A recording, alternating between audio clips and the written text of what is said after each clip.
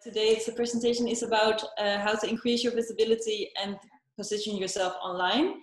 I had from Lola received your questions before, so I put those in mind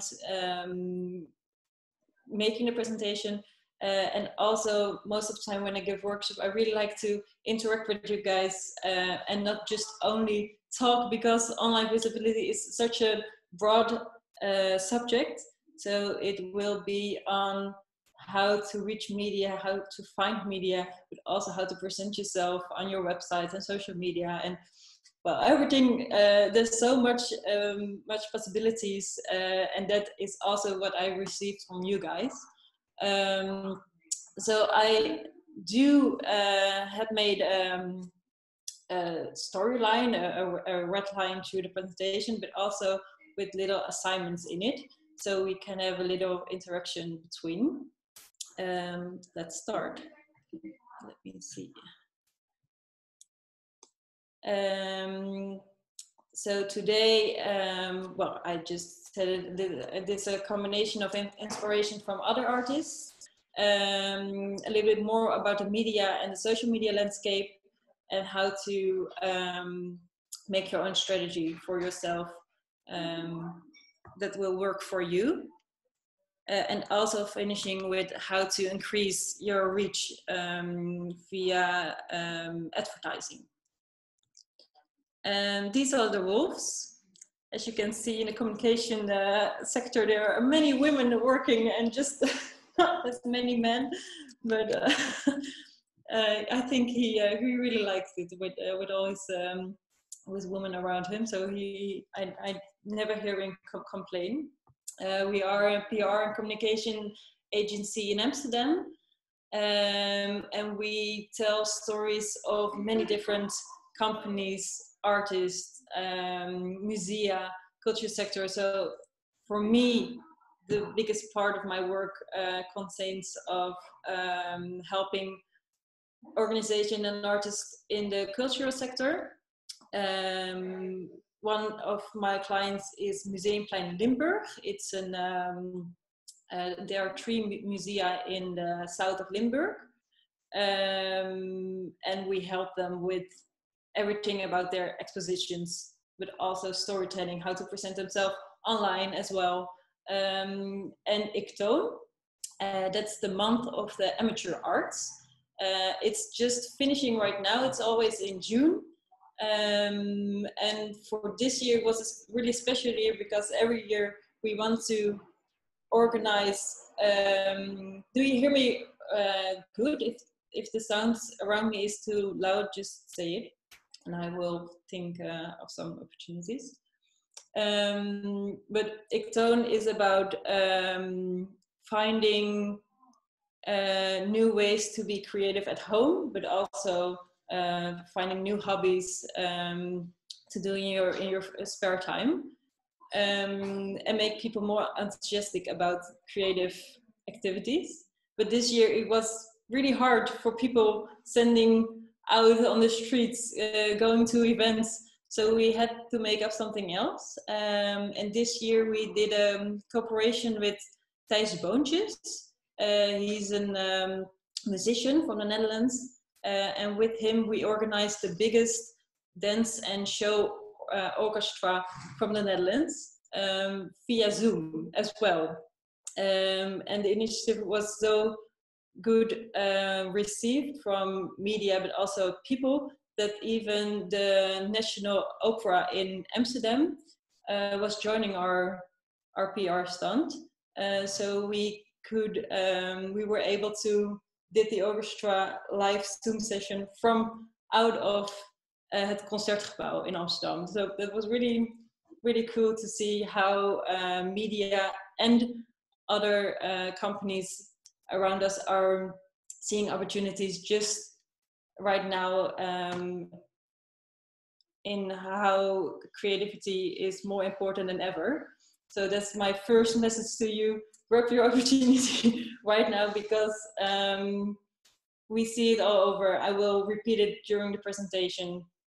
I see media and others are really keen to to be more creative, especially right now. So that's the first thing. I have received your questions, so this is, I think I will skip this one as well. And at first, my question at you guys, what are your experiences with media? Do you already have contact with media before? Were there television programs or journalists who were interested, or do you have bad experiences with journalists? I'm really curious to it.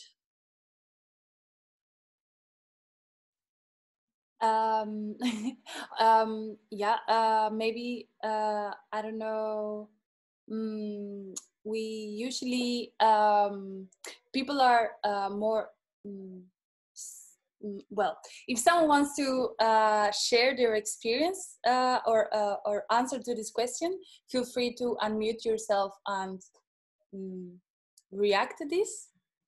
Otherwise, you can via the chat is also an opportunity, of course. Also, yeah. Yeah, I've got some experiences. I'm working for a music venue myself. Yeah. And like traditionally we use like traditional press releases to come in contact with the media, but I feel like that's getting less and less important, either like in the music field. Like the traditional press releases aren't really important anymore. I get the feeling more often. It's more about also more creative ways of communicating with your audience and with the press. On the other hand, local media are really interested in like personal contact with us. So that's a bit of a difference I experience. So if I hear you correct, you say overall you experience that press releases are less needed than before for publicity, but on the other hand, and more they're more keen on your personal story or anything they see and find online of you. And on the other hand, for the regional media, they are interested in the stories you tell them themselves. Yeah, but not by press releases, but by more creative ways of telling the story. Yeah, and can you give an example for such an creative way? Well, for example, this month we're celebrating our 10th anniversary, and we did send a press release about that. But it's like I don't think they thought that was a really interesting story. But when we told through our own like social media and website that we are celebrating it with by releasing a vinyl record, then that's a more interesting story, I guess. And then all of the media are covering the story that we are celebrating our 10th anniversary. So by using like this vinyl record, like to give ourselves a present in a way, the media tends to find it a more interesting story than the story itself, that we are celebrating our anniversary. Yeah, it's really interesting you say it like this, because that's always the struggle in making your press releases. So what's the story? Is it the story you think you have, or is it something else you self you don't think it is a story, but journalists will see it differently? That's really interesting you say it like this. And I see Anna, you say you are doing the PR, but also are a journalist. How do you experience from the other side? Wait, let me Can you see me? No. No, I think, yeah, now I do. Okay.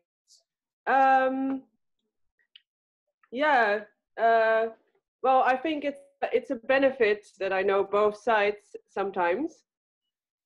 And sometimes it isn't, because it's also frustrating that that I know, like when I'm in a PR position, then sometimes I get a little bit like skeptical, because I know, like because I want to be like very enthusiastic, like thinking, oh great, we can get this in the media. But I also know from the journalist side that you're, as a journalist, you're very like critical, and it has to be like very relevant, and Yeah. and you think, like from the PR side, you're also always thinking like, oh, this is the greatest thing ever that I have in my hands, Yeah. that I want the world to know about. But then yeah, you have to be very critical. So yeah. Yeah. And from a journalist side, what for you, what means critical? So what are your talking points when you say something must be relevant?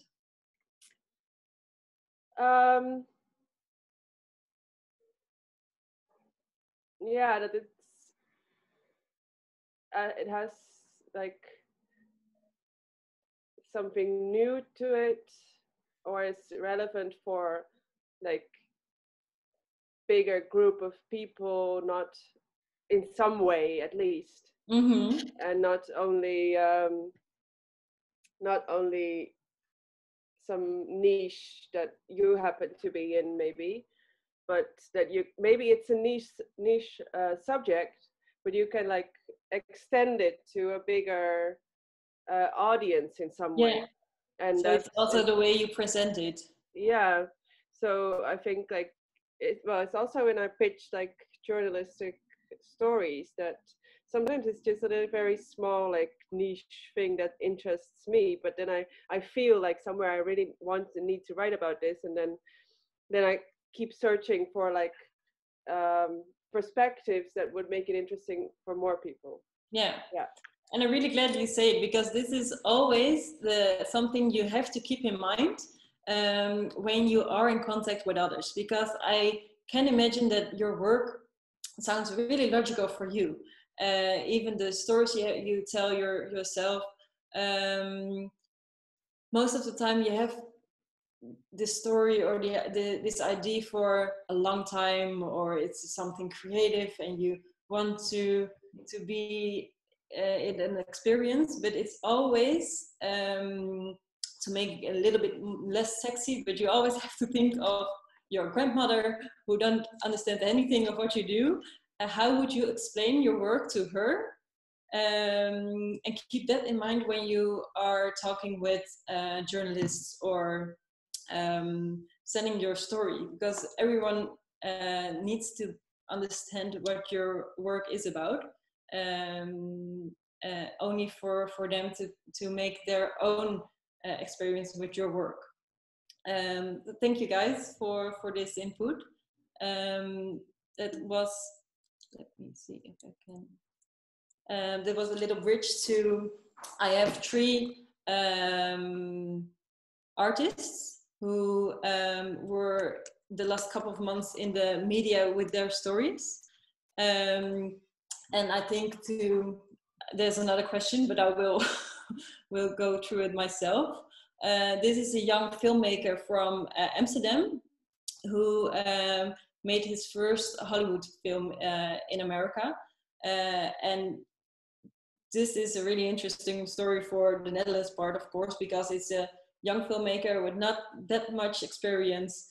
So how did he make it to Hollywood with his first movie? This is something they pick out of the news and tell the story about it. Then the next one is Nina de la Parra. She is a theater maker. And her story is the story is that she has a new voorstelling. I'm not sure how to say it, but but the interesting part of her story is that it's really personal. So this what Wietse just told us a couple of moments ago, that journalists are always really interested in the story behind the work you present. So it's not the story that you have a new presentation or a new collection launched on the 1st of July, really good for you, but what is the story about your work? Why did you make it? Where did it go wrong? Did you struggle with anything? Are there some collaborations you work with which is really unexpected? These are the stories that your journalists are interested about, and that's something they want to know. Of course, the launch is a moment you can pick for sending out the press release or sending out your message to the journalist, because they do have there has to be a relevance for their readers. So everything you share with journalists, always keep in mind that anything they write for their readers. So is there anything which is relevant right now? Why should they write it right now and not in a month or in next year? What is the personal touch? Why is it so important they have to write about you and not your neighbor who is also making paintings? So keep that in mind every time you want to reach and want to get found by journalists. And the last one, tijdboontjes, as I mentioned before, it was last year.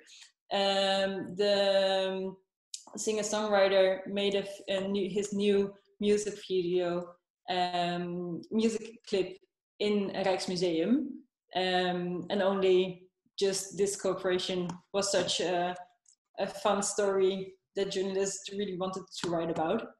And also another thing he did was a fun joke with a radio DJ at 3FM. They made up a song from a more popular song of no, I'm sorry, I lost the artist, but he did a remake of the song in Dutch for a Corona version, and this song went viral. So these are also things you can, if there is a little silence in your own work, always look for opportunities. Is there something right now during this COVID-19 period? Is there something you can be creative in your work, find cooperation with others or with media for new ways to show you what you can do, and show which we have in home. So actually, you already told it yourself. Summarized when is there news value, when it's relevant, when it's interesting, and why now. These are the questions you have to ask yourself when you're reaching out to journalists. I have a little assignment, and I would really like you to think about this, and then maybe in 5 minutes we can, or maybe earlier, I'm not sure how quick you are with assignment, but 3 or 2 persons who can say their the things they get up. The assignment is, what is your story? And could you pitch yourself in 1 minute, thinking about who are you, what are you doing, and why it's interesting for a journalist. It can be your own story, but it also can be something you do at the moment, a project you're working on. I'm a journalist right now, and I would like to pitch, to hear your pitches for 1 minute.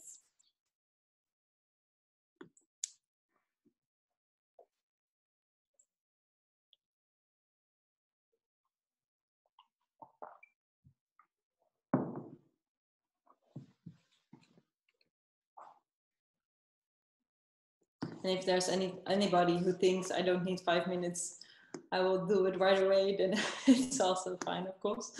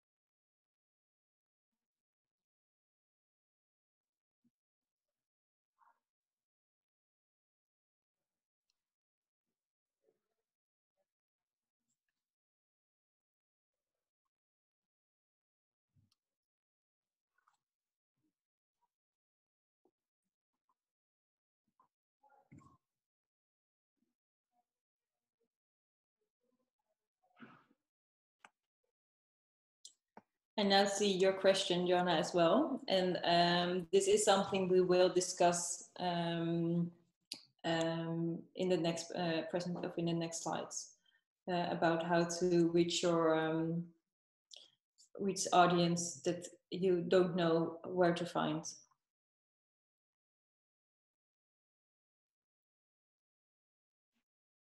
Is there already somebody who would like to pitch their story in 1 minute? I see one. Would you like to? Yeah, go ahead. I'm not sure if you can unmute yourself. So I'm a visual artist, photographer, and my main inspiration is classical music. Yeah.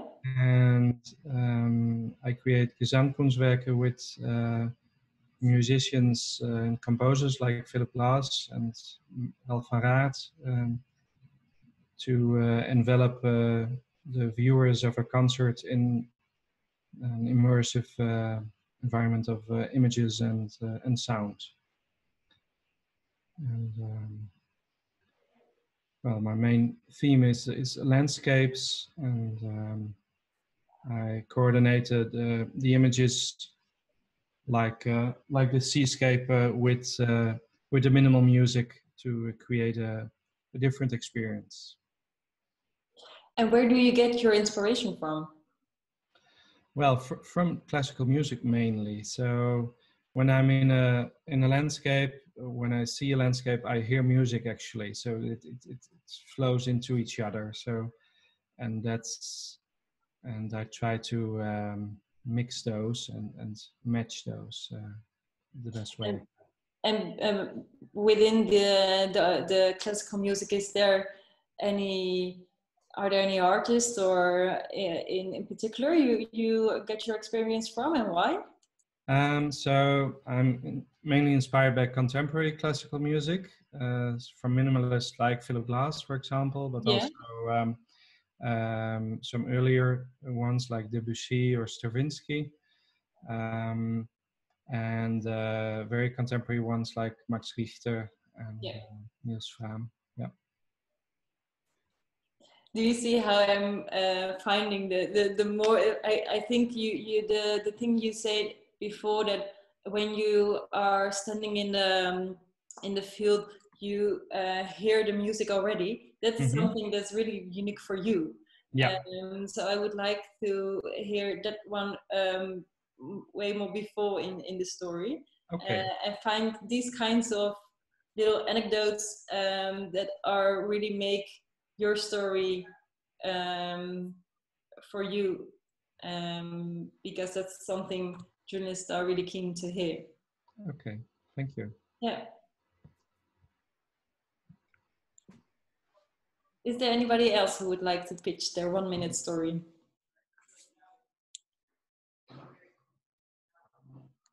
I have to see if I can.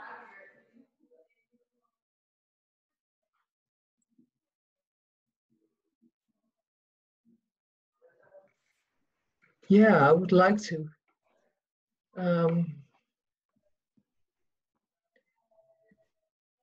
Let me see if I can find you. Where are you? Hi. Can you see me now? Yeah, I do. Yep. Niam, hi.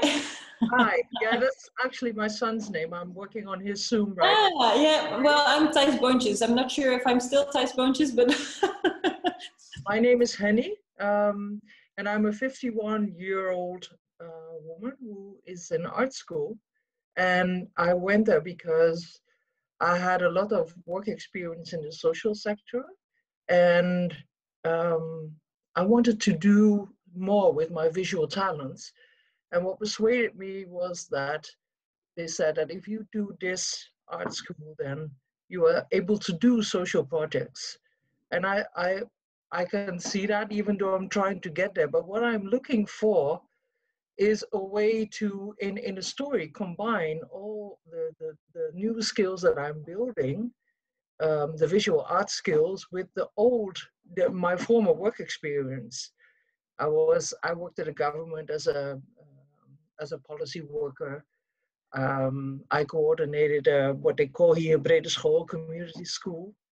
So, and I'm every time trying to struggle, like, okay, how do I say it? I can say I'm a person who's creative in finding solutions, because I can work either with my head and with my hands, but so I don't have a fixed story yet, but this is what I'm trying to look at. I like yeah. that. It is always, it's also good that I think nobody's story is ever fixed. So it's also the journey you're in right now, and the story that you started at 50?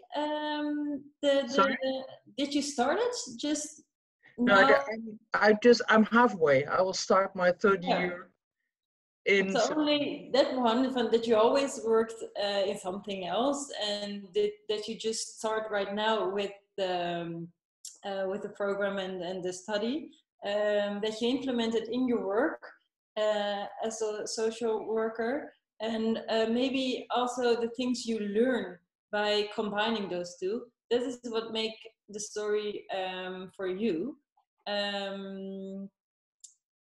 And also the journey you're in right now.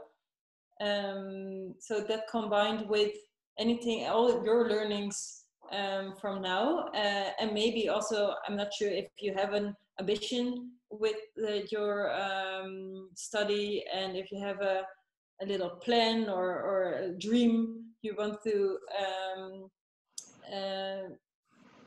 make with not yet, but that is what I want to do. We'll have a big internship in the third year, and it will definitely be about a community practice or something. Yeah, that will clarify a bit more. I know I make my visual works are about women's bodies, and about sexuality. So that is my fascination. And what I'm trying to do mainly, I have an Instagram account long time, and what I'm trying to do is to share the things that I make. The fact that we had another presentation, but you said a true thing. I just added a presentation. I never thought of the fact that I should share the story behind it. Yeah. I have a presentation. Everybody has a presentation, like my classmates too. I have to say why. What is my story? So thanks for that. Yeah, it's always. I know Apple will always say it's not about the product, but because it's just a telephone or a computer. But it's always about why. Why did you start this program? Why did you? It's that story that people will remind. And will want to tell others. So make it appealing for the story you're telling. It's always about storytelling. So of course you also want to know what it is, and maybe even the story is how it's made. So everything is always about a subject and the story behind it. Or thank you. Then actually what you're saying is a really good opportunity for media, because I can imagine that you think, oh my lord, there are so many newspapers, so many journalists, even the big newspaper? How will I ever get into there with all those other artists who also write those press releases and have new albums with which they launch, and so many expositions? How will I ever get in there? Again, it's always about the story behind, because even the biggest newspapers have some guidelines they work with to make those newspapers. So every day they have, on Monday they have the sports section, on Tuesday they have a cultural section, on Wednesday they give attention to economics. So every day they have a guideline for their content, to be able to give news every day. But even in the cultural section, there are guidelines for their stories. So one of those are, I have to switch the content because otherwise I don't see it. I know in Parool, there is a section which called Mijn Amsterdam, and every week somebody from Amsterdam will tell about their favorite pieces in the city. And now you can think, well, what should I do in this section? But when your inspiration is about the city you live in, or just like Johannes just told us, when I'm in some kind of spot, I already hear the music for my new work. This is something really interesting for this section, because Janne van Gol every week needs a new story to tell. And she is looking for new people who can tell the story every time. So find the media that are interesting for you, and look for the opportunities there are, such as Hart Hoofd. I'm not sure if everyone knows it, but it's an online platform for cultural makers, and by following them on social media, I found this section which called Nieuwe Beeldspraak, and let's see, is it every week? I'm not sure, but every time a new artist will share their visual story, and they even have written in the comments that when you're interested in this section, and you are a photographer, you can contact them with the journalists. So also journalists are always searching for new opportunities to tell stories, and when you are following the media that are interested for you, you can be updated about those opportunities. Maybe it's not for now, but then write those journalists and those opportunities for another time, that when you have a story you really want to tell, then you have a little list and you can look back if those are still relevant for you at that moment. Next one. Yeah, the same thing is with See All This and NRC. Oh no, I've made it out of the presentation. There's also NRC and See All This. They have now in COVID-19 period make extra newsletters for sharing their cultural content. So they have extra time and extra space made up for the cultural section, because there is so many interesting stuff right now, and they see the relevance for even now, especially now, of the cultural arts. So use it. it's a big opportunity, and it's always good. I'm not sure, it's not in this one, but in the last one, you always can see who has written it. So at the first one, it's Johanna van Gogh. At the other one, is Peter van Brummelen. And when you're doubting if the journalist, if it's just a one-time thing, or if it's something the journalists write about oftenly, just Google the person. And most of the time, journalists will be found in Journa. It's a platform where all their articles are published on. I have written it in the presentation also. And on LinkedIn and Twitter, then most of the time they say they write about the content they're interested in. So that's also a way to find if it's a one-time thing the journalist wrote about, or it's something you can contact him or her in another way as well.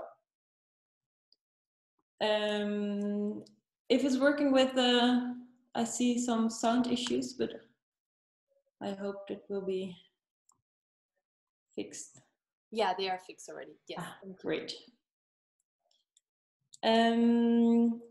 Something I found really interesting is the opportunity some cultural organization get in this period. So there is the Rotterdam Philharmonisch Orchestra, who couldn't be able to get together in this period, but instead of they made a video with all them together and posted it online. And this screening, it was on 21st of April, and this video reached a higher number of visitors than they annually welcome in the concert halls. So it's really interesting. So on the first hand, they have no visitors in the room because it wasn't able.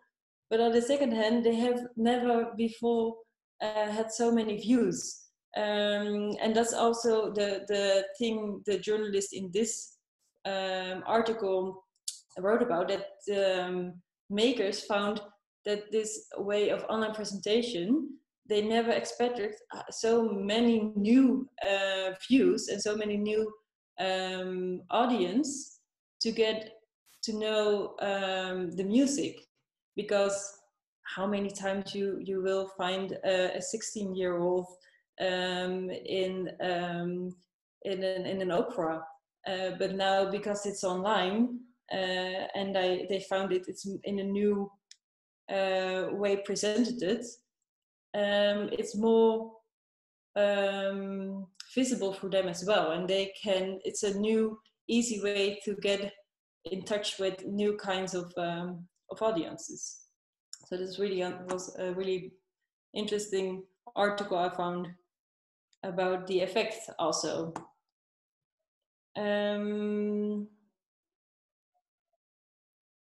I will skip this one for now, but I really like you for some kind of homework. When you have a story to tell, first write the media you are hoping for, even your dream media, the media you think you will never be able to. Always write all the journalists and the media you would really like to be named in, even for national papers, but also radio, TV, magazines, and regional, because I saw it, Johannes, you already told it, regional media is really important and really keen on stories. So please do keep them in mind as well, because sometimes it does seem they have no big reach, but the readers are really interested in the stories that happen in the region, even more than the people who will read the bigger papers. So of course it's amazing when you're presented in the Wereld Draait Door, but there's little, just, well, let's say if 2% is interested in the story you have to tell, then you should be happy with it. And on the other hand, on the regional media, that's a way more bigger audience that is relevant for you. These are the tips. I just told some of them. So for me, I always start with Google. Google is your friend in many ways, but also in finding journalists. It sounds really easy. Sometimes it is just as easy as it is. Google. Even try the name and an email address. Sometimes you will find a journalist as well. Also on LinkedIn, some journalists will have their contacts there as well. Or you can try to send them a personal message. Don't hesitate, just write a little, just keep it short, keep it relevant. So why are you thinking about this journalist? Why is especially this person and not somebody else? So do some research. Tell the story you want to tell, just in one line or two.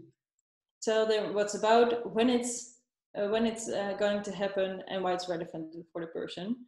And then you can send an invite, and you will get some response or not, but at least you tried. On the other hand, you have Blendle.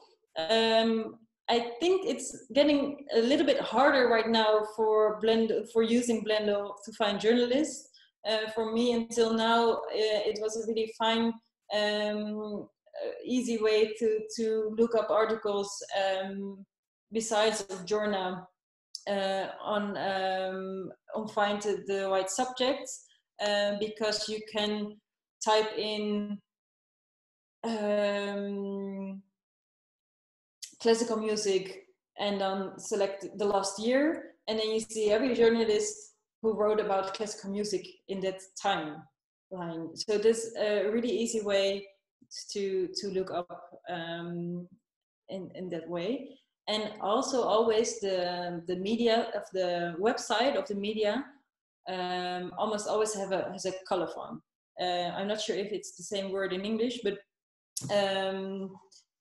it's a list of journalists, sometimes with contact details as well, on what subjects they are responsible. And what I do like about this part of the site is because there's also a general redactie email or an info@ email, and the last part is always the same.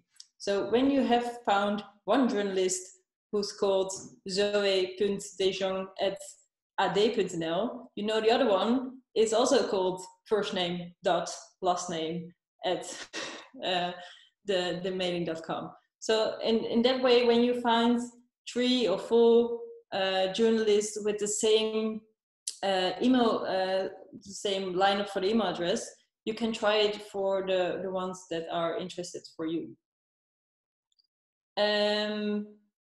When you think, well, I have more, for me, the magazines are more interesting, there's always a list in the magazines as well with journalists who wrote that edition. So it can vary per edition, but there's also a group of journalists who write them regularly. And of course, there are many freelance journalists who vary. I've seen it for me as well. Tomorrow morning, I will organize a press breakfast, also online. And it's about Danish design. And I had to find a lifestyle journalist who will join the press release of press breakfast. And it was really hard to find the right journalist, because for me, I had to Google on lynda.com and on VT Wonen. And then for me, I typed in Danish design or interior design. Then you find lots of articles. I clicked on all of them, and then you see the journalist who wrote them. But when Googling those persons, I saw, even it was a half year ago, just a couple of months ago, that this article has been written. They already left the magazine, or they already had a new assignment, for another magazine. So sometimes it can be really hard for finding the right persons. But when you have them, keep them in mind, make a list, and always think about the journalists who already written about you. Keep them in mind, because they will be interested in your story the next time as well. So don't forget about the people who already wrote about you. We have written, the Wolf has written an article about how to make a good press release, because Wietse, I know you're saying, I see being a little bit darker now, but I get what you're saying about it's not really sexy anymore to send out a press release. And I do agree that it's being less and less effective.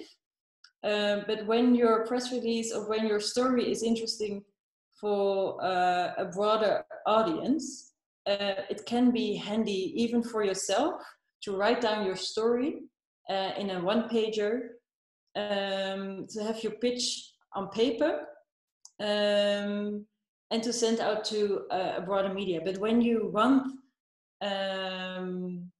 media attention, you always have to make a list of key media who you will be contacting personally, because journalists will get lots and lots of press releases every day.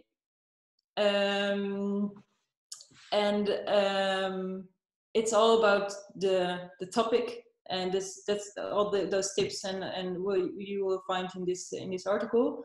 But it's always also about the personal contact with the journalist. So don't expect when you think, but I've sent out a press release to 200 people, so why will nobody respond to me? They get a lot of press releases, and think about the follow-up. It's really important when you want the attention. Even a little call, just don't only say, hey, I've sent you a press release, did you receive it? They probably said, yes, I did, I don't know, but send it out again.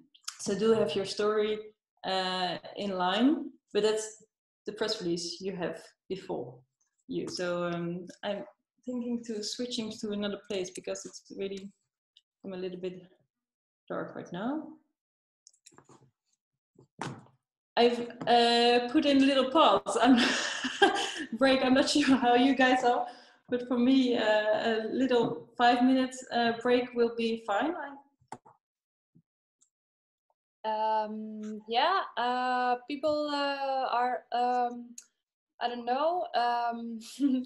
We usually also ask participants how are they doing, and if they would, let me check the people. Are people okay, or people want to take a 2 minutes pause, or we carry on? You're okay? Yeah? Yeah. Okay, All the right. only thing I do is switch to the other side of the table, then you don't see a black spot anymore, but just the person. Perfect, nice. Here we are again. We were talking about the list. There is Miss Meg. It is a free alternative for the perslijst and for Smart PR. I have to say that I haven't used it or looked it up for a time now. So I'm not sure if it's still an option and if it's still relevant. But you can try that one, because most of the time the platform where you can look up for journalists with their context, there are paid platforms. But I'm not sure, Lola, do you know any others maybe? No, but I'm looking at the time, and I think time-wise we should go to the next topic. Yep. Great. Social media.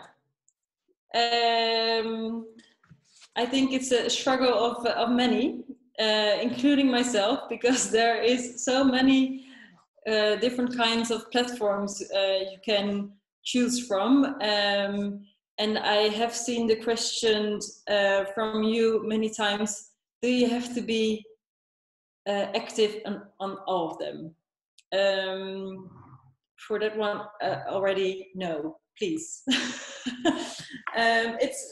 There's no way you can be active on and relevant, most of that, on Facebook and Instagram and YouTube and TikTok and Twitter.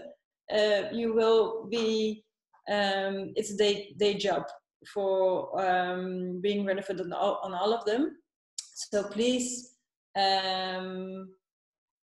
find the platforms that will fit the best on your personality and your favorites on how to connect and how to interact with your audience, and also the audience you want to reach. Because I will get through it a little bit later, but because I know Facebook is and still the biggest platform in the Netherlands, based on the followers. But keep in mind that Facebook is also the biggest platform because it's the most, it has the longest experience. And most of it, because I am active on Facebook as well, but active is a really I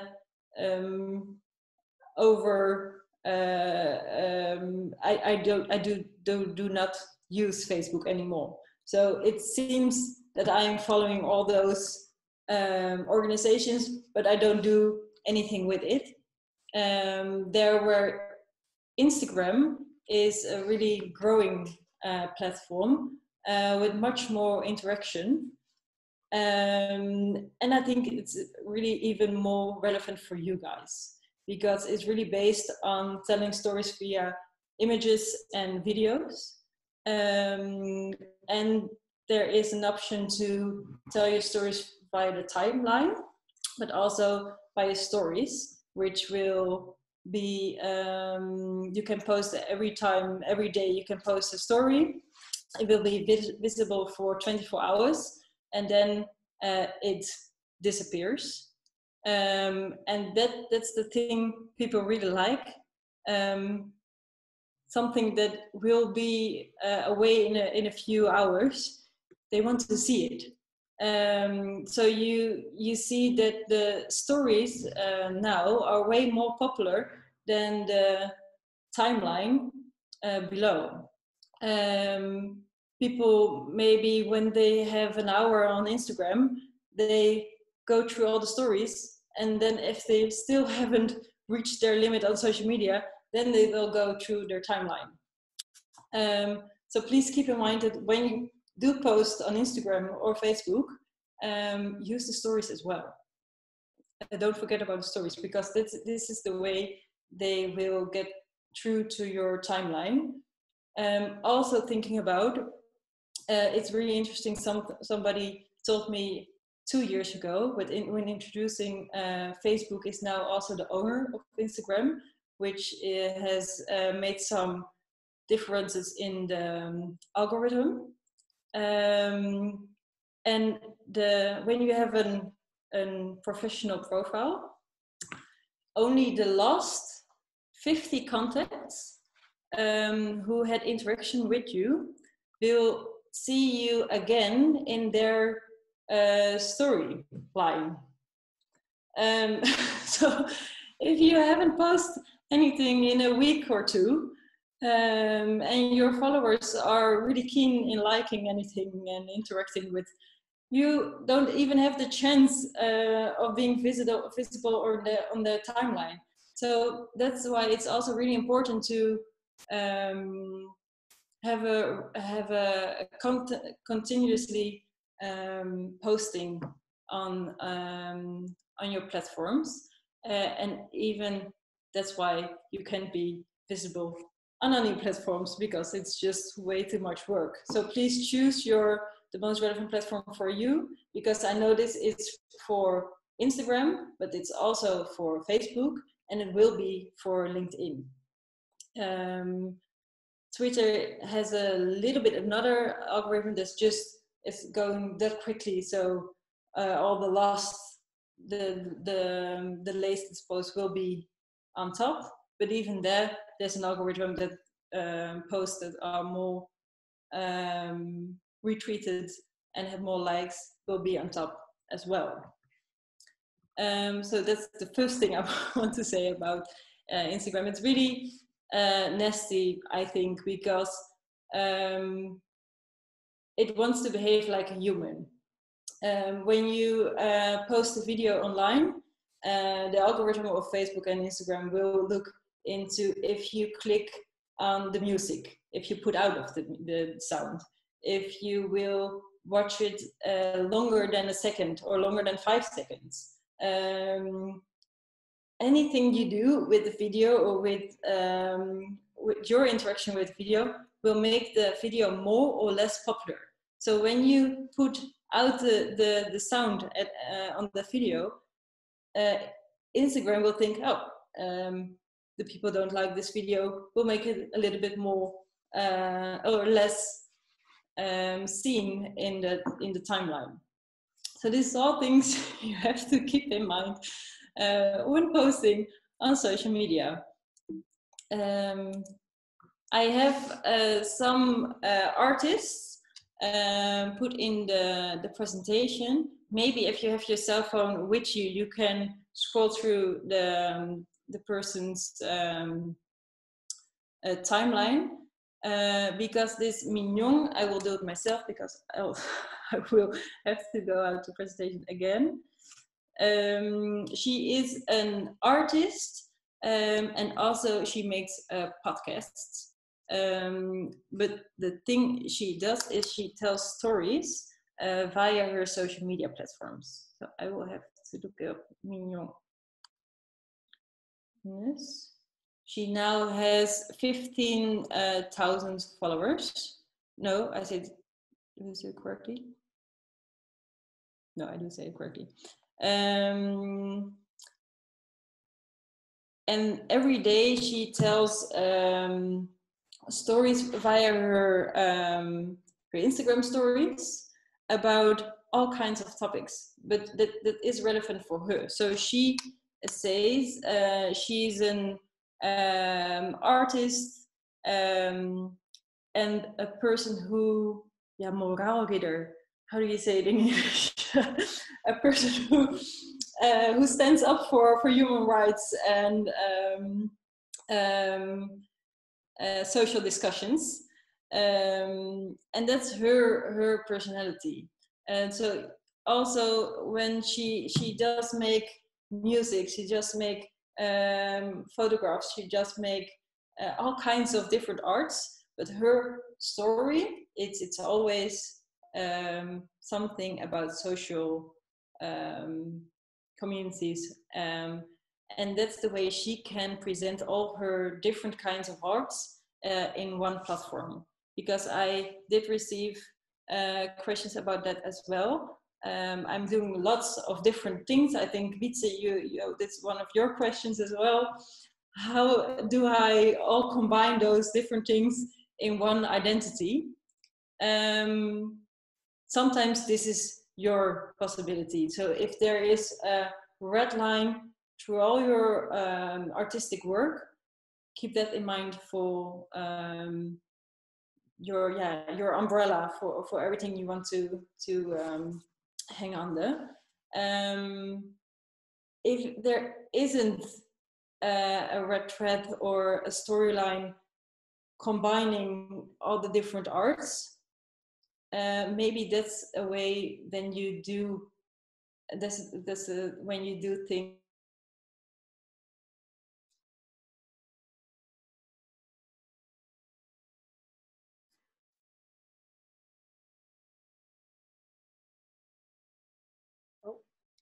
think the connection is. Oh yeah, there. Yeah, we lost you for a second, but you're back. That's good. Okay, good. And on the other hand, work that you're really keen to and is really close to your heart. Choose which platform you want to use. I also can imagine when you do some teaching or more advisory, LinkedIn will be a good platform for that, and your Instagram account will be more interested for your other work. So this is also a way you can use your different platforms for different kinds of work. There is a question, and I think this is something that many of us are also thinking about, which is when you post something on Instagram and then you also share this on Facebook. What would you advise, or would you advise to do this, or is it a smart way of using the information, or would you recommend to create, like, within the same content, different posts? Yeah. I think it's always good to look to the opportunities of the media platform itself, because I know from Ictone, I advise them every year on how to do their social media, and one thing I'm really happy with them, they now use a planning tool for their different kinds of social media content and posts. But what they also do is post a little portrait of an amateur artist with the link in the text. For more information, look here. But when you post it on Instagram, they have a long URL, website link, but they can click on it. So always look for, you can use the same text, you can place the same content, but do keep in mind how it will be presented on the timeline. Therefore, Facebook, I can imagine, is more interesting to, when you put in the link, you already get the article with the picture placed with the article and a little subline with the title and the first 2 lines of the article. Then you can put in another additive or another text for more information. So you can maybe get a quote or get anything else about the article that is interesting for the readers. There, where on Instagram, it's more about maybe 3 or 4 pictures, when you can just make a summarize of the article and say, when you want to read about more about this, please go to the link in the bio. So yes, you can share the same content, but please keep in mind how to post it, because for me, I see it many times, and I think it's not a waste, but a lost opportunity for a good way for presenting, because I see it on Instagram lots of time. Oh, I really am interested, but because of the link is on the text and I can click on it, I'm already gone and scrolling through to the next post. And Johannes, related to what you were saying, asked which social media planner would you recommend for this? Yeah, I'm using Hootsuite, and I'm really happy with it. The only thing that doesn't work good for it is Instagram, sadly, because you can plan for Instagram in Hootsuite, and then you will get a reminder for posting it online. But I did hear from my contact at Ictone that it is changed in the last couple of months. So I'm not sure if it's just a test running out or it's already changed. But there are, in every planning tool, there are some hooks that is never The same as when you're posting it yourself on the platform, but Hootsuite is a really good one to use. And in the end of this presentation, I also have another couple of tools listed it. All right, thanks. Cool. The next one is Anouk Kruijthof. And what I want to show about her profile is that when you see it, it doesn't always have to be picture perfect. So when you think your images are not good enough, yes, please keep in mind, use your own pictures. Don't use an Unsplash or anything else, because it will be less interested, but I don't think in your kind of work that will be necessary. But also think about how it's made. So you see the third post with a bathtub. It's all about the story she tells with it. So I'm gonna put it on my telephone to tell the story. Anouk Kruijthof. On this first picture, you see the bathtub on the balcony. And she's saying there are many ways to keep yourself busy during COVID-19. For me, since 3 months ago, I was busy trying hard to get up this antique gietijzeren bathtub.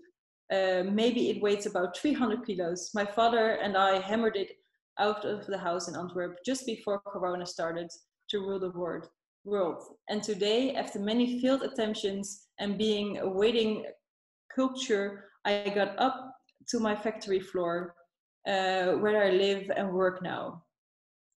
Guess who gets the most beautiful bedroom palace ever? So it's a little personal story, but also relevant to her work. And that's why I had some questions about combining personal stories and work-related stories. Yes, please do share your personal stories, but only when it's relevant to your work as well. So for me, when you have 5 kids and 3 dogs and a chicken at home, really good for you. But only when the chicken is part of your work, or you only then share the stories about them. But yes, please do share your behind the scenes or your personal stories. You see in the first picture, there's a bathtub on the balcony, then a small video on how they wanted to get it up on the balcony, how it's wrapped up in protective paper, and a really happy photo in the end. There are not fine-tuned. There's a little, some pictures are even sharp, but it is fun to see.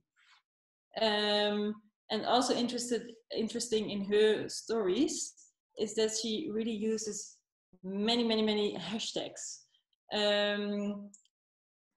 I don't think you should overload in the use of hashtags, but it will be helpful when you use some of them. So always think about when you have a new launch or a new album or anything that's personal to you with their own title, use that one as a hashtag, so others who will share will use this hashtag as well, and you will find anything and anybody who shares your work with this hashtag. And on the other hand, there are hashtags that are more popular,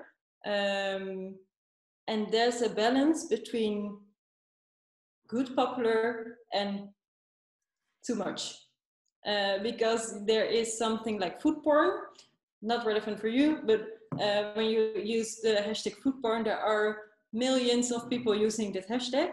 So when you use that one, you will be able to get many likes, probably, but there are likes from all over the world, and just for the like, and maybe you will get some spam as well from, oh, really good chicken. Again, there's no chicken on the picture, but would you like to work with us? I don't think you want that kind of attention, but do think about hashtags such as, let me think, if it's about a new classical music, look up for some artists that you are inspired about, or the more specific classical music that is in your work. Even it's when you are having your lunch at a place in a neighborhood, use that hashtag as well. So find a good combination of, I would say, 10 hashtags or less for your posts, and I think you will see some results in the following and in the relevance, because using these hashtags, people who won't follow you already will find them via their Explorer section in their social media. Anna has a question related to this. Anna, would you like to, I think it's a good moment for you to ask about it before we carry on. Yes. Yeah, I was actually wondering as well that do you have any specific tips how to gain new followers on social media? And also, I was interested in, like, do you have any like funny or nice or good examples of people on social media that have like for audience engagement, like because like when you like think of a plan how the other people can maybe share your post or like engage, so you like get other people to expand your reach. Yeah, I do. I have to see if this will work. Let me see. I have a link. Ah, damn it, of course not. I have a link below, but I am seeing it is linked.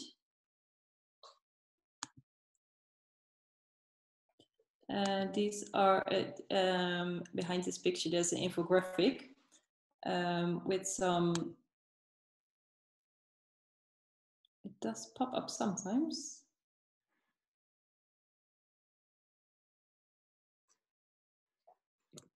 Can I do it when I?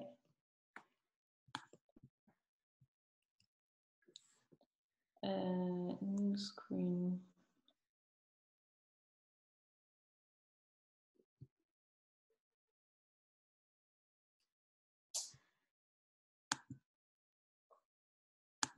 Sure.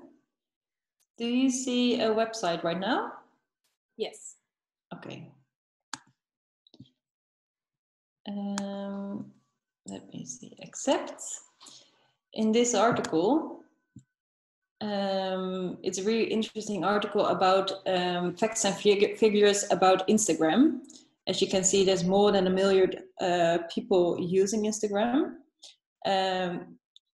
which are the half, 500 million people are using daily basis. And then here, there are 21 fascinating facts about Instagram, especially for using professional accounts. As you can see, as I told before, Instagram has 58 times more engagement per follower than Facebook. So yes, Facebook is still the biggest platform, but Instagram is way more popular. An average user spends 35 minutes on Instagram daily, so that's a lot. And here, these are my favorite ones. These are some tricks that will help you gain more followers and find new followers by just posting your content in a again, specific way, such as when you post your story with an location tag, you will get to reach almost 80% higher engagement with your post than when you don't use it. So think about when you have an exposition at a big space, use the location tag. Here it says you can use up to 30 tags per post, but 9 is ideal. So I do agree with that one. Also very interesting is that photos with faces receive 38% more likes. I'm not sure if you have experienced itself also, but I do experience it with all the posts I put on. When you use your personal content, when somebody's birthday, when you have your own picture on it with your art, it most of the time will be liked more. That won't say that you always have to place content with your face on it or anybody's face, because I think a good balance between the content is good. There are people who have a social media content planner with only selfies, but that's something you it's up to you if you're done for, if you would like it. This is about the 7 out of 10 hashtags on Instagram are branded. That is something I told earlier. So branded means it's related to your own organization or project. And I also noticed that when you have a cooperation with the project or within the story you're telling, please use the mentioning option, because anybody who is relevant for the post will get an alert. And when they do get alerts, they most likely first they will like it and maybe even repost it. It's the same thing I noticed with this workshop.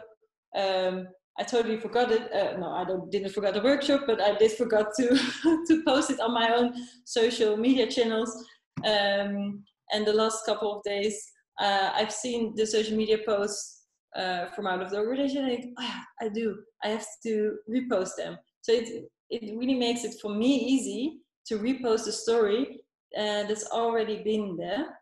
And in that way, it's also easy for you guys to share your stories via your ambassadors or contributors or anybody who is relevant for the story you want to tell via your social media channels.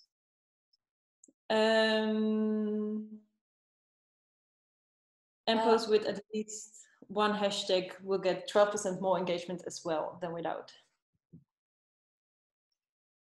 There are a couple of questions that I think we can address before seeing if we take a short break or if we keep going.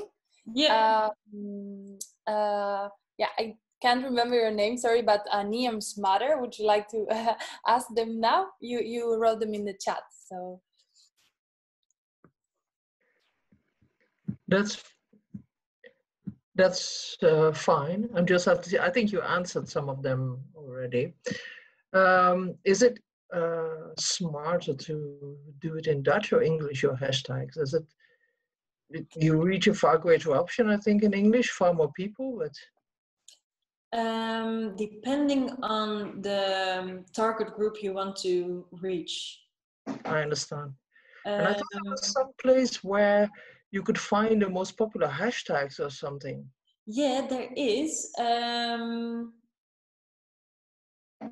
I'm not sure.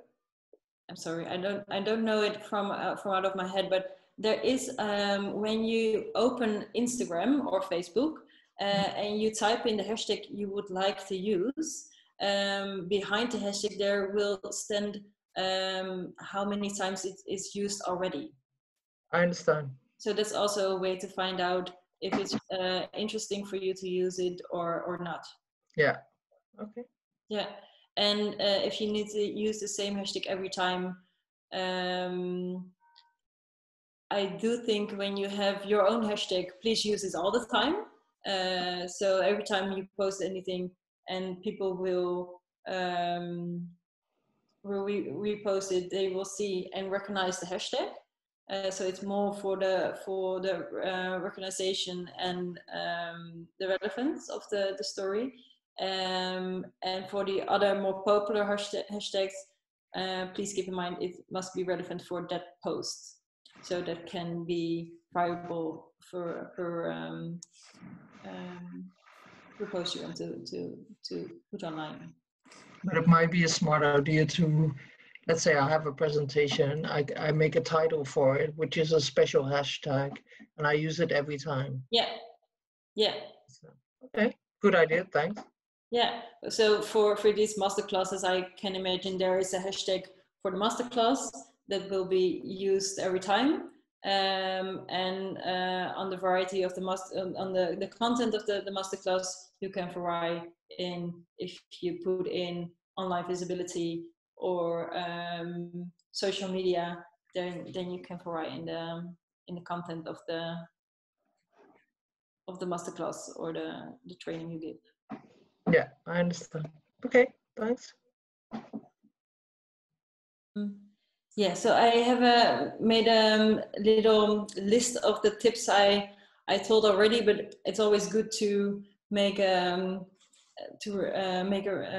summarize them. Please post regularly. I can imagine 3 times a week is a lot, so that's why I made it to 1 times a week. I see. Oh no, it's good.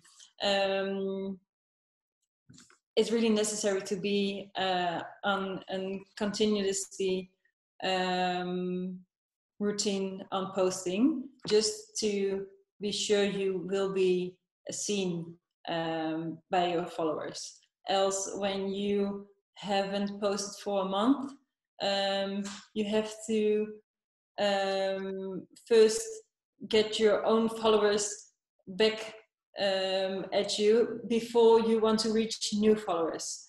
So it's a really good idea for at least keep your own followers, be seen, be active in the stories. With the stories, I mean the 24-hour post on Instagram and Facebook.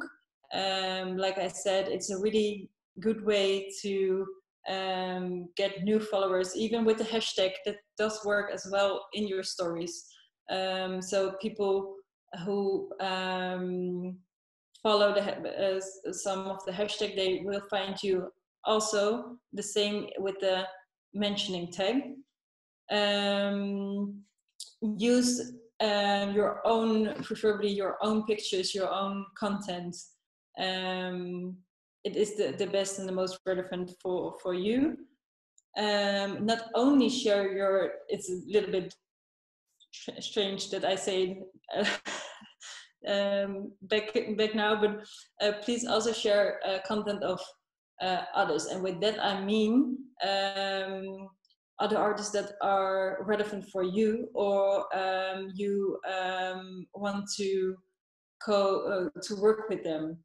Because by sharing people in your field, by sharing their posts, their followers will see it also, and even maybe they will share your post again. So that's a way to contact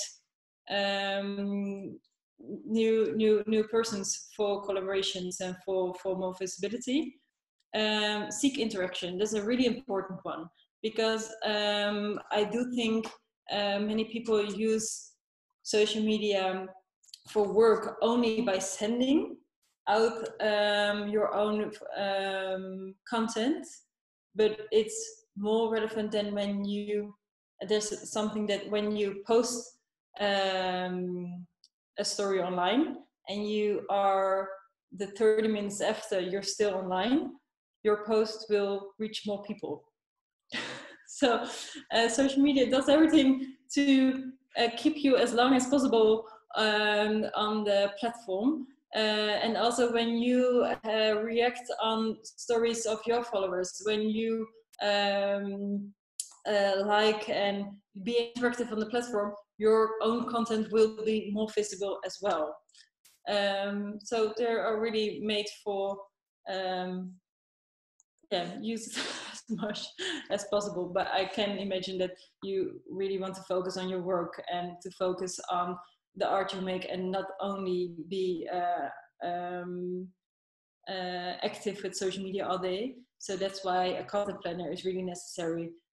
Just plan a couple of moments a day or a week for the content, and then the rest of the time you don't have to look back at it again.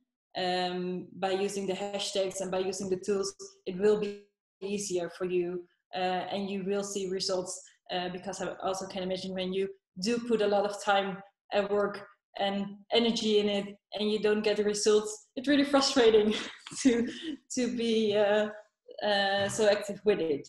So with these tools, it really be will get more easy. And with that in mind, it is on the end of the presentation, but I want to already tell you, the first new post you put online, and when it is interesting for a broader audience, try to use an advertising budget for just 20 euros for 1 or 2 days. Seek if for the right audience. So for who is this interesting? Why do you want to reach them? What is the story about it? So why should they click on your post? Really try to be in the mind of the reader, and then put an advertising budget, so really small, just 20 euros for a couple of days, for the target audience you want to reach, and see what it does. You even can try to use 2 separate videos, photos, or text to find out which one will be received better for in the future. And it's all, and then you can, when you see after 1 day the one will be the first one is better than the other, then you put out the second one and you only go through with the first one. But it's always good to test your content with your followers. Did we have this is actually a summary of what we have spoken until now. The 7 steps you always have to keep in mind. First, what do you want to reach?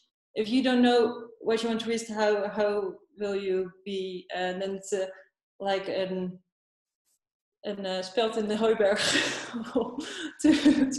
to be in line with your content and to get a hold of it. So it's always important to first think, what do you want to reach with your social media? Do you want to get new leads? Do you want to get more brand awareness? Do you want to be an expert in the market? This all is relevant for the type of posts you are planning to do. Make it personal. So why? What is it about the post that is from you? How can I recognize it's Wietse's post and not Johannes' post? What is the difference in it? And that's try to use it every time you post it. It can be in the language. It can be in the kind of pictures. See what fits you the best. Then target audience, a big important one. As you see here, WhatsApp is the biggest one, but also the most difficult one. There is for services, it will be interesting. But after, Facebook is still the biggest platform, but as I told you already, you have to look out for it. If your own target group is less active at Facebook, I don't advise to use it that much, but it still is really relevant for the baby boomers and the elderly, because they even are more active on it than in the last couple of years. So the elderly your target audience is, the better Facebook will work for you. For Instagram, it's the most popular platform for the millennials and the Generation X. So it's people from 18 till 40. And when you're focusing on kids and the youth, you best can be active on TikTok. But I don't think any of you have that one as an audience. Then the difference between LinkedIn and Instagram. I am a big fan of LinkedIn. Maybe it sounds a bit weird for the cultural section, because you have so many visual stories to tell. So Instagram is a good one for that platform, that one for your customers and for your the broader audience. But LinkedIn is a platform where many business to business relatives are, and it's also a good platform for your business opportunities. So do keep in mind that LinkedIn is a really easy way to make new connections, just as I told before with the journalist, via the personal message. But also there are so many groups that are really active in LinkedIn. So it's just the same as Instagram. Look up in the search button, try to see the relevant hashtags, and via the hashtag you can find groups and people that are interested for you. On LinkedIn, best you can post stories like the articles that are written about you, new opportunities you get. So it's less lifestyle and more about seeking new network and collaborations. But it is really relevant for your visibility as an artist, and for seeking new opportunities. Then how do you get to the content? I already told about the magazines, that even daily newspapers have a content pillar as well, because every day they need to look for new content for their magazine or for their new newspaper. See your own channels as a newspaper as well. Make it easy for yourself, and think of days that you will place content. So if there is Monday, every Monday you can place a new song or an old song. Use Wednesdays for inspiration from other artists. Use Friday for an interaction via your social media stories, by introducing a quiz or a tutorial or a funny video of your behind the scenes work. When you're using these days, you can plan before. So when you know every Wednesday there will be a behind the scenes, you already think during your work, oh, I can make a picture, or I can make a little video right now and post it in a week or two. So that will make it easy for you to be in line and be active on your channels without panicking every time you think, oh God, I need to post already. What do I have to place right now? I see with many visual artists that they use old collections again for the relevance now. So when you think of Black Lives Matter or the social distancing, think about previous experience of you and your artwork that can be relative for this subject, or and in that way you can tell your story about the relevance now. Please say if anything sounds weird or you think, well, that's easy, but how? Let me know. Yeah, I think time-wise, we have time for a last slide, and then we can go if there are still any specific questions that people would like to address, and then yeah. That's perfect, because this is the last slide. Great. At the end, the content calendar, as I told, I'm really a big fan of Hootsuite, because in that planning tool you can also plan for 3 different platforms without paying, as I'm correct, and it also is monitors the posts. Buffer is another one. At Trello, you can also have different persons you can give tasks, and later is more. I'm a big fan of it for Instagram. So you can, if you want to make a feed with the same style and the same feeling. Later is a good platform when you can use a filter for all your work, or and plan your stories as well. So when you only use Instagram, tools like Later are a good one, and TweetDeck is something if you are using Twitter, but it's only used for Twitter. So that was it for the tools, and I can imagine there's still some. I have made a little note for the final, the message I want to give to you. The most important thing I see every time is, please be sure you know the story you want to tell. So make it clear who you are, what are you standing for, why are you doing it. That's always the base of everything you do. If you want to get in contact with a journalist, if you want to tell others, if you post anything online, this is the basis of everything. Your own story. What is it, and what makes you unique? Then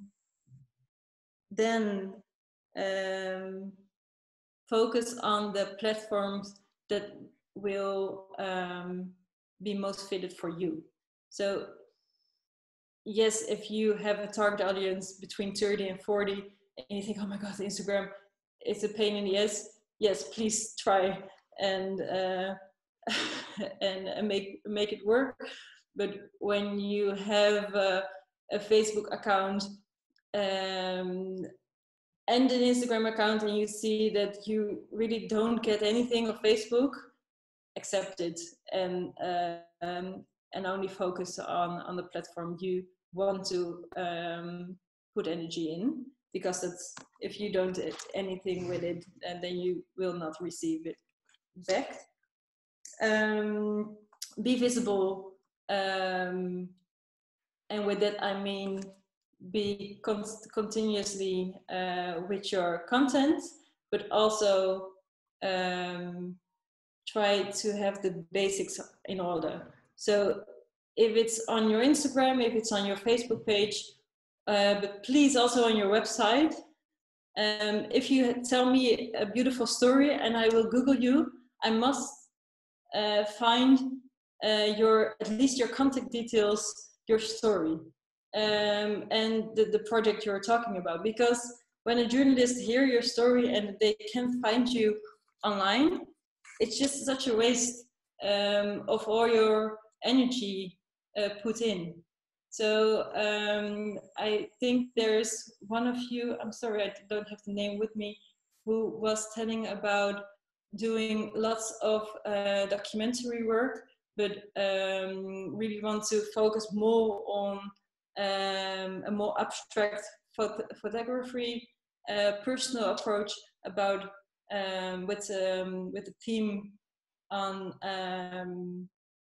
the woman's body. And I was really interested in, and then I Googled it and looked on the website, but I didn't see any information about it. And that's such a shame, because in that way I'm really interested in the input and in the content, but when I can find it online, I'm already gone and looking for new opportunities. So the basics are really important before going through and seeing for new opportunities and new audiences. Always think about, so that's my biggest message, always think about what information other people need from you. Which basics are there? Yeah, what's the basic information you really want others to have? Yeah, that was it. All right, then I think we can conclude this session for today. Thank you very much, everyone, for participating, and a very big thanks for Zoe for preparing this presentation and for sharing your experience and your knowledge. You will be receiving the PowerPoint soon, and when you have any questions or comments or anything, you can always email it back to us. Yes? Thank you very much. Thank you. Thank you. Doei doei.